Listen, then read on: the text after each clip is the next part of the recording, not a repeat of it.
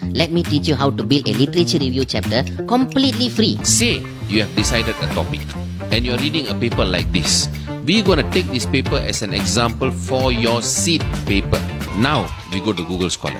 We take the paper title, we paste it here, and you'll be getting this whole list. So you see down there is a button cited by 298, right? You can see that. If you click that, you will see all other literature coming up, right?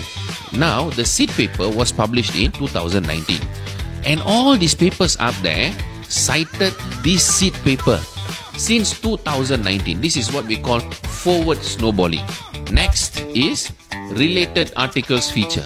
So this feature basically now will give you 42 additional literature that is connected to your main seed paper pre-2019 and post-2019 era.